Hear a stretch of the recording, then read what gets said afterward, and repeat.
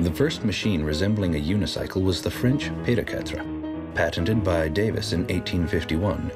Many other designs followed, but none held public interest since the ability to ride on one wheel remained an unexplored novelty.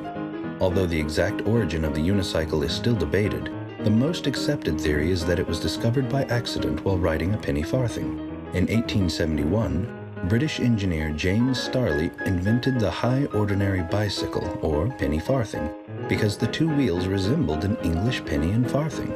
These bicycles were very popular in the late 19th century and were also very dangerous. Many accidents ended with injury or death from what riders called taking a header, or pitching forward over the wheel. This common hazard was caused by a sudden deceleration of the front wheel.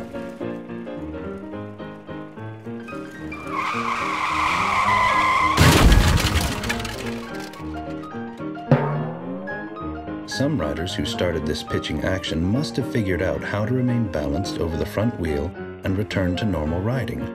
Eventually, riders discovered they could remove the frame and just ride the front wheel and handlebars. The dispensing of the rear wheel on the penny farthing probably marked the birth of the first unicycle. George Hindy, a well-known trick rider in the 1880s, is presumed to have been the first man to remove the rear wheel from a penny farthing and to have learned to ride the front wheel alone. Professional unicycle and bicycle acts became very popular in the 1890s. Early photos suggest that quite a few unicycle techniques developed from riding a penny farthing. But the end of the 19th century saw the end of cycle development, as the new safety bicycle had proven to be far superior.